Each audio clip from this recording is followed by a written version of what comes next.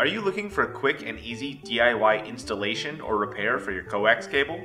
Our UHF Female Crimp connector for RG58, RG141, and LMR-195 will provide a simple solution for your wiring needs. The 3-piece connector consists of the connector housing, pin, and ferrule. For this installation you will need a coax stripper, coax cable, a soldering iron, a crimp tool, and the UHF connector. Keep in mind you will want to make sure that your coax stripper, crimp tool, and connector match the coax cable that you are installing. Start by inserting the ferrule over the outer jacket of the cable. Then, using your cable stripper, strip back the outer jacket and dielectric. The advantage of using a cable stripper is that it will strip back the jacket and dielectric at the same time. Pull back the braided shield and insert the pin onto the center conductor. Solder the pin onto the center conductor and insert the connector housing over the cable. Then, slide up the ferrule to the base of the connector, folding the shield with it.